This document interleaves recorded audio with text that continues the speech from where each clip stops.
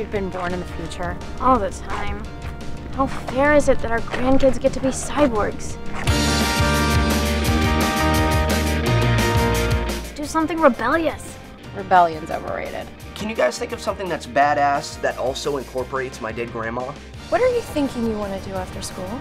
I'm hoping space pirate is an option. I know this is totally stupid, but I promised my mom I'd make sure. I heard you guys joined a cult. Is that true? Are you guys in a cult? Why are we friends with this girl again? Why won't you just be cool with me? You're full of potential. You could be so much cooler if you stopped trying to be such an asshole all the time. That day, Saturday took us to your... So what about now?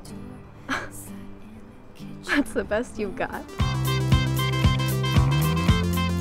I can't believe you guys are still my friends after everything I've been through with all the other kids hating me because of whatever. And they used to call you guys names and stuff. And I used to call you names and stuff. Wait, what did you call us? Freaks?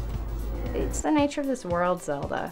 Not everyone's going to understand you, and the sooner that you're okay with it, the sooner you won't worry about it, and you can focus on being awesome for awesome's sake.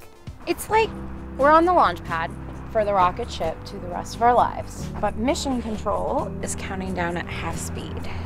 We'll be out of here soon enough, and when we're gone, they'll take credit for our greatness. Till then, let's see what we can tear up. I'll show you mine. I'll see yours in time. Yes, it's a sign. Got me on fire.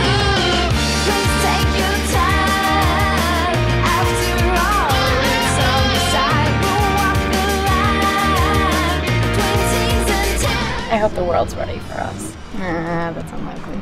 Yeah, you're right, there's no way.